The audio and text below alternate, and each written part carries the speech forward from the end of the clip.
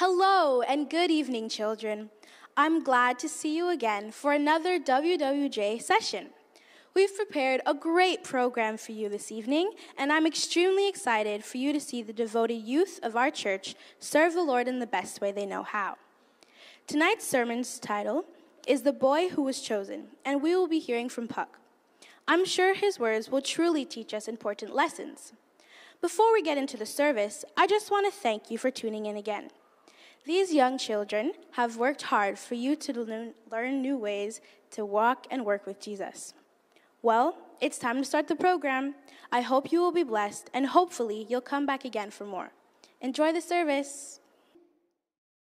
Thank you, Lord, for saving my soul. Thank you, Lord, for making me whole. Thank you, Lord, for giving to me thy great salvation so full and free. Thank you, Lord, for saving my soul. Thank you, Lord, for making me whole. Thank you, Lord, for giving to me thy great salvation so full and free.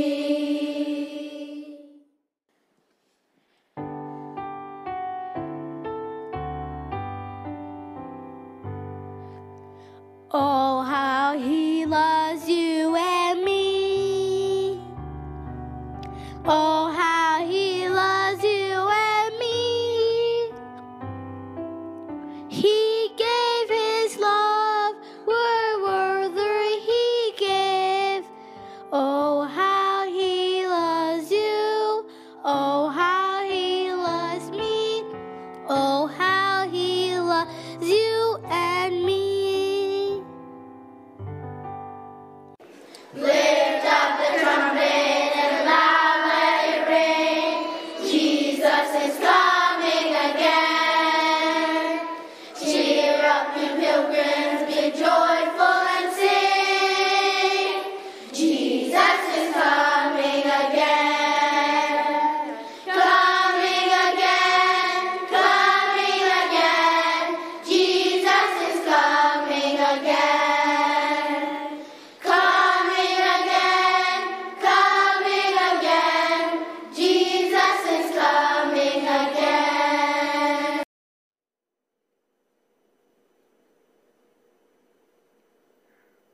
Good evening to each of you. Good evening. I see some new faces tonight. I am very glad you could come because tonight we have a very special program. It is called The Boy Who Was Chosen. How many of you have ever had to follow directions? I think all of us have had to follow directions. We have to follow the directions of our parents and our teachers. Sometimes, when we buy something, we have to follow directions to put it together. Imagine what the world would be like if no one followed directions. The world would be a mess. Can you follow directions?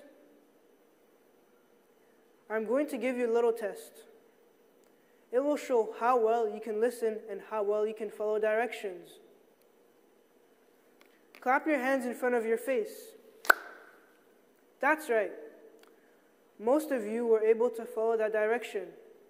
Maybe you need something harder. Raise your left hand. That was a little harder, wasn't it? But most of you raised your left hand. Fold your hands so that all your fingers are all inside. That was harder yet, but you're doing very well. I think you're ready for more directions. Please listen very carefully. I am going to give you clues about a certain kind of animal. When you think you know what the animal is, I want you to smile. Smile real big, but don't say a word. When you think you know what the animal is, don't raise your hand. When you think you know what the animal is, don't say a word. Don't even whisper a word. What should you do when you know the answer? Yes, you should smile. Can you do that? Can you follow these directions? Okay, here is the first clue. The animal hates to be alone. The animal has poor eyesight, but it can hear very well. If this animal falls on its back, it cannot get up. It is very gentle and is easily frightened. It grows 2 front teeth every year until it has 8. It has many enemies, such as wolves, bears, and lions. It makes a bleating sound. It says, "Bah, bah." That's the end of my clues. I see a lot of smiles. Now, when I count to 3, everyone say the name of this animal with me. 1, 2, 3, sheep. Yes, I was thinking of a sheep. My story today is about a boy who took care of sheep. He was a shepherd boy. His name was David. David had 7 older brothers. They were handsome, fine-looking young men. They felt too grown up to take care of his sheep. Because David was the youngest, he watched the family's flock of sheep. David liked the sheep, and the sheep liked him. Each morning, David called the sheep. He took them out on the hills to eat grass. David always took 3 things with him. He took his shepherd's staff, he took his sling, and he took his harp. Each day, David found a green, grassy place for the sheep. They nibbled at the grass and played silly sheep games. And David sang and played his harp. But he didn't forget the sheep. He always watched to make sure the sheep were safe. Sometimes, a lamb wandered off by itself. Then David ran after the lamb. He knew that hungry jackals were out there. David brought the lamb back before the jackals could get it. Sometimes, David practiced with a sling. He put a stone in the sling. He would try to hit that red rock over there. Whirr! David swung the sling around and around. He let go of one end of the sling. The stone whizzed through the air. Chink! The stone hit the red rock. David was a good shot. He could hit just about anything, even a little hole in a tree. One day, David heard a strange, scary noise. It sounded like a big animal creeping close to the flock. A big animal that wanted to grab a lamb and eat it for dinner. Yes, it was a big, hungry animal. It was a bear. David put a stone in a sling. He swung the sling around and around. At just the right time, he sent the stone flying toward the bear. It hit the bear in the head. The bear fell down dead. Now, it would not bother the sheep anymore. Yes, David took good care of his father's sheep. One day, Samuel the prophet came to David's town. Samuel was on a secret mission. God had sent him to find someone to be the next king. God told him to go to David's house. Samuel spoke to David's father, Jesse. He told Jesse, "Show me your sons." But Samuel didn't say why he wanted to see them. Jesse called all of David's brothers. They were fine-looking young men. Samuel felt sure that God would choose one of them to be the king. David's older brother came to meet Samuel. He was tall and handsome. Samuel thought, "This must be the one." But God whispered to Samuel, "This is not the one I have chosen. You see his outward appearance, but I can see his heart." Now the next oldest brother came down to meet the prophet. God didn't choose this young man either. One by one, all 7 brothers stood before the prophet. Each time, God told Samuel, "This is not the one." Samuel was puzzled. He asked Jesse, "Don't you have any more sons?" Jesse said, "Well, there is one more. He's just a boy. He's out taking care of the sheep." Samuel said, "Send him. Send for him. I must see this boy." A servant hurried to find David. He told David, "Run home. The prophet Samuel wants to see you." David ran as fast as he could. Soon, he stood before Samuel. Samuel looked at David. He was just a boy. How could he be the one God had chosen? But God whispered, "This is the one. Anoint him with oil. I have chosen him to be the next king." Samuel poured some oil on David's head. David did not know what God had chosen him to do, but he knew it must be something very special. Now, he wanted more than ever to be a good shepherd boy. After all, he had been chosen by God. Many years later, David did become the king. He was a good king and ruled his people well. God could trust David to be a good king because he had been a faithful shepherd boy. When Samuel looked at all of David's fine brothers, he did not know who was worthy to be king, but God knew because God can see inside the heart. I'm not talking about the heart that pumps blood into our veins. I'm talking about the place the Bible calls our heart. It is the place where we think and feel and where we make decisions.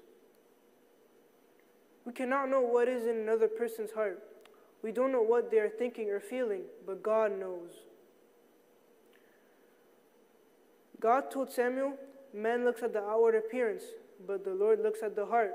1 Samuel 16, verse 7. What do we see when we look at someone else? Fill in the blank. Man looks at the outward appearance. What does God see when he looks at us? Fill in the blanks. The Lord looks at the heart. Say the whole verse with me. Man looks at the outward appearance, but the Lord looks at the heart. 1 Samuel 16, verse 7. Here are more blanks for you to fill in. Man at the appearance, but the Lord at the 1 Samuel 16, verse 7. Now say the whole verse. Man looks at the outward appearance, but the Lord looks at the heart. 1 Samuel 16, verse 7. Good. Here are the first letters of each word. Say the verse with me. Man looks at the outward appearance, but the Lord looks at the heart. 1 Samuel 16, verse 7. Jesus sees my heart. This is what the Bible tells us in 1 Samuel 16, verse 7. Let's say this verse together one more time. Man looks at outward appearance, but the Lord looks at the heart. 1 Samuel 16, verse 7. Today, Jesus is looking for men and women and boys and girls. He wants them to be princes and princesses in the kingdom of heaven. He will find his princes and princesses the same way he found David. He will look into each person's heart. He will judge our hearts. Would you like to know the time of Jesus' judgment? The answer is in Revelation 14, verse 7. This is a special prophecy for us today. It says, "Fear God and give glory to him, for the hour of his judgment is come." The judgment time has come. It is now. What happens in the judgment? When did it begin? The Bible has the answers. Daniel 8 verse 14 says, "Unto 2,300 days, then shall the sanctuary be cleansed." This is one of the most exciting prophecies in the Bible. It's like a huge mystery. When we figure out the clues, we know something very important. The sanctuary is in heaven. This is where Jesus is right now. Inside the sanctuary are the records of everyone who ever lived. Your records are there, my records are there. Jesus is looking at the records of each person. We call this the investigative judgment. During the investigative judgment, Jesus sees everything we ever did. He even sees the things we did in secret. Jesus sees the lies we have told. He sees the times we were selfish and unkind and disobedient. But that is not all Jesus sees. During the judgment, Jesus looks into our heart. He sees if we are sorry for the wrong things we have done. He sees if we have asked Him to forgive our sins. He sees if we have chosen to let Him guide our lives. When Jesus comes to your record, He looks to see what you have chosen. Have you asked Him to forgive your sins? Are you letting Him guide your life each day? If so, Jesus will choose you to be part of His kingdom. He will write your name in the book of life. Jesus also wipes out the records of all your sins. He will cleanse the sins from the sanctuary. They will all be gone, as if they had never happened.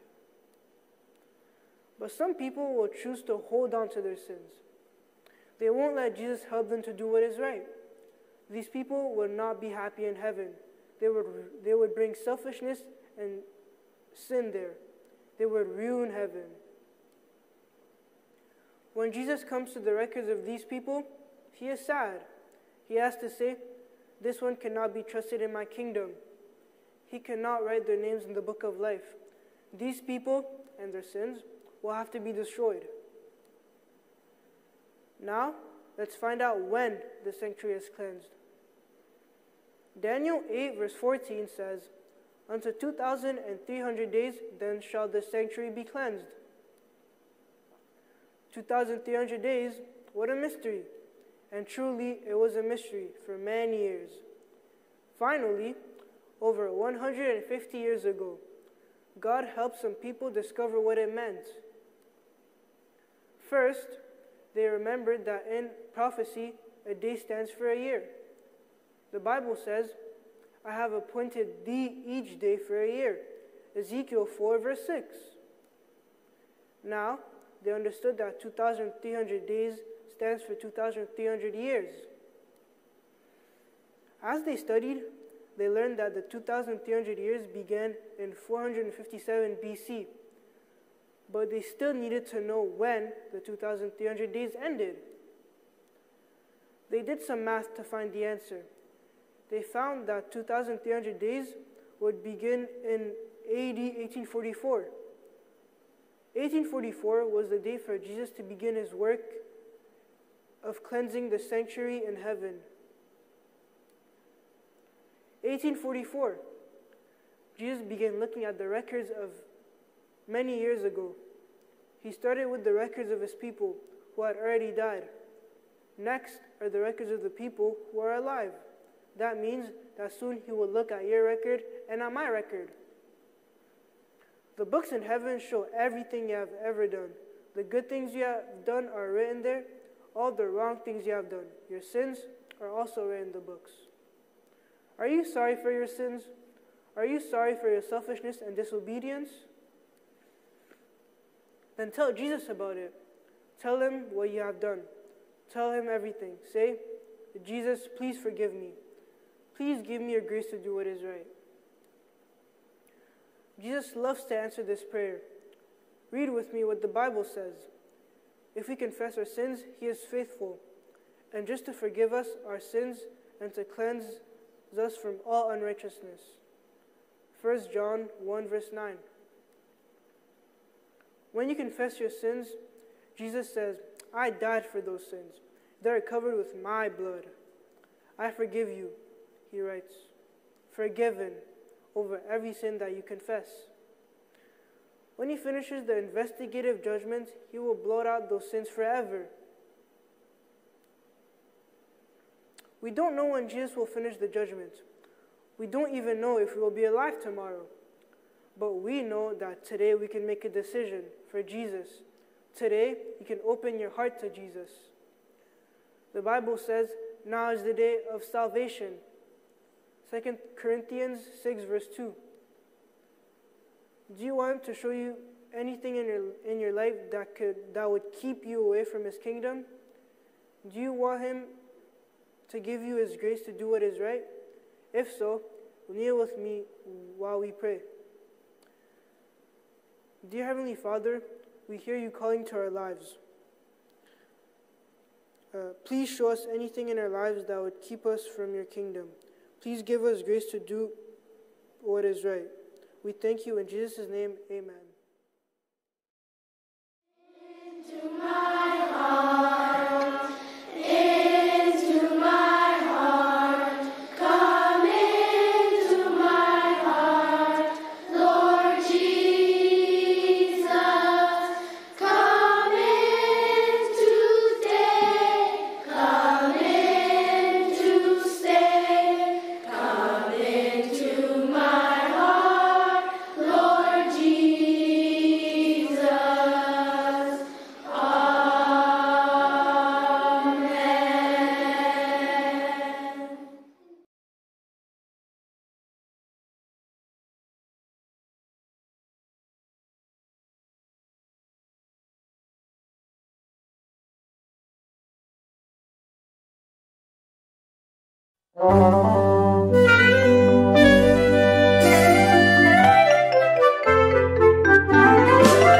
Boys and girls, do you know what time it is? It's time for Proactive Kids. How do you know that this special time's for you? Because we're Proactive Kids.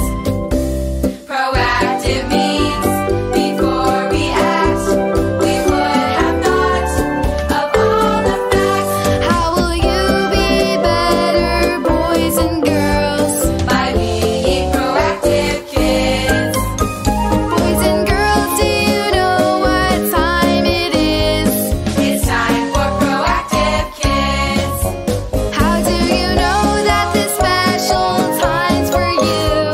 Because we're Proactive Kids. Proactive means before we act, we would have thought of all the facts. How will you be better, boys and girls? By being Proactive Kids. By being Proactive Kids. By being Proactive Kids. You know what?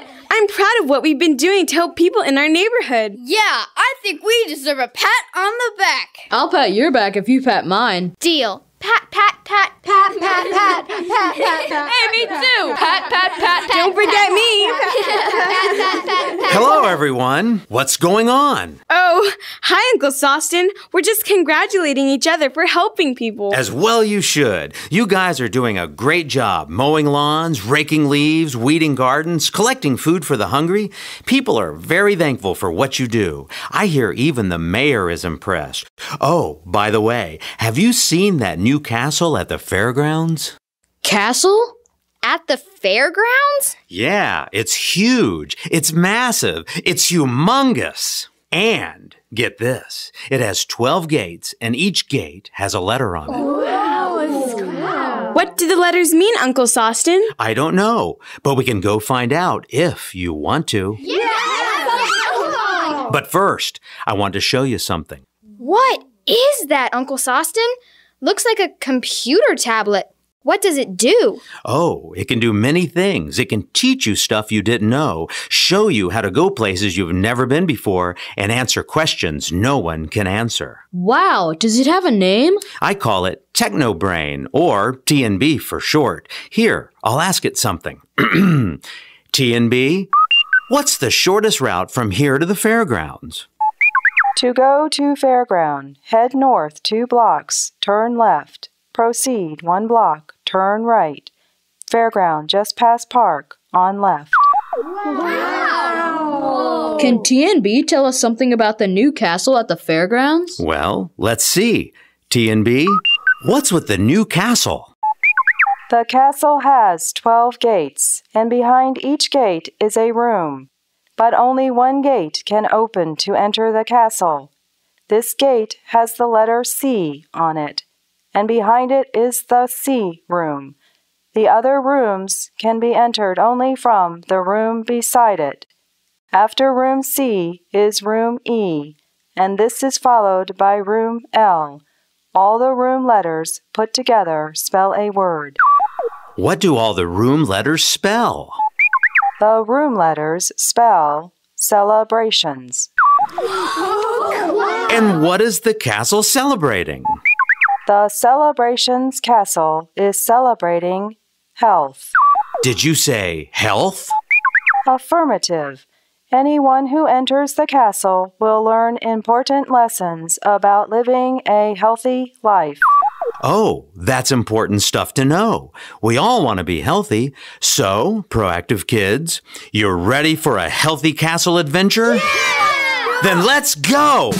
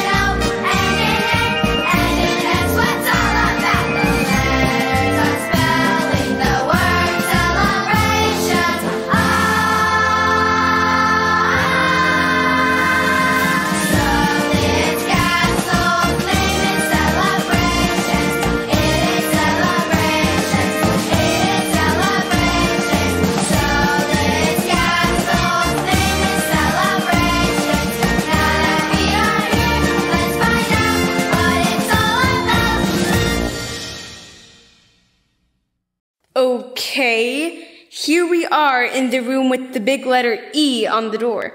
I know one E thing about this room. It's empty. Being healthy means you're supposed to be empty? No, that can't be it. Hey, look, there's an arrow on the floor. It's pointing to that arrow over there. Yeah, and that arrow over there is pointing to another one over by the wall. There are arrows all over this room. Think we should follow them? Sounds good to me. Let's do it. Anyone know where we're going? Yes, to the next arrow. In other words, we're going nowhere. This is boring. Maybe we should walk faster. Fine with me. Now we're going nowhere faster. Maybe we should run? Okay, here we go. Now we're going nowhere a lot faster. Hey, Erica! See if T&B knows why we're running around in an empty room like a bunch of bats flying around in an empty cave. Okay, TNB. Why are we running around in an empty room like a bunch of bats flying around in an empty cave? What is happening to you? What's happening to me? Well, I'm getting tired. What else? I'm breathing hard, and my heart is pumping like mad.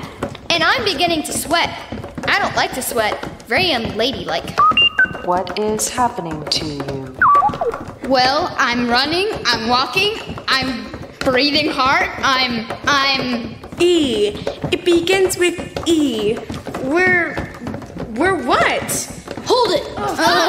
Oh, sorry, but I think I have the answer. What is it?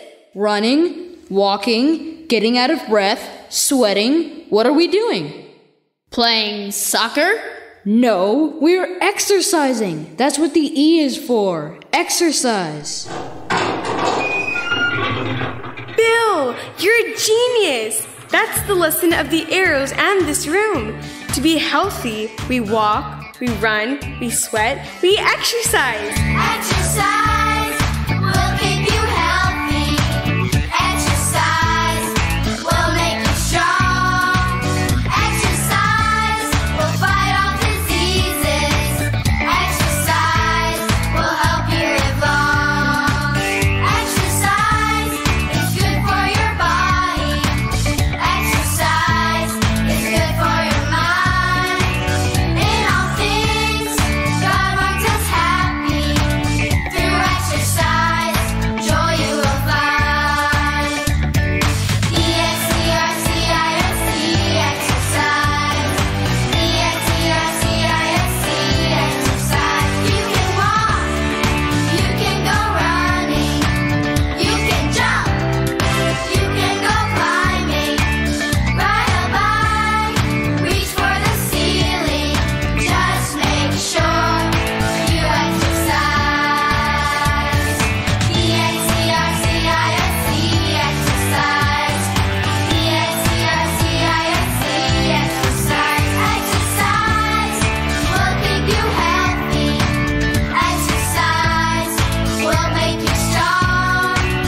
Exercise will fight off diseases. Exercise will help you live long. Exercise is good for your body. Exercise is good for your mind. In all things, God wants us happy. Through exercise, joy you will find. Through exercise, joy you will find. Exercise, joy you will find.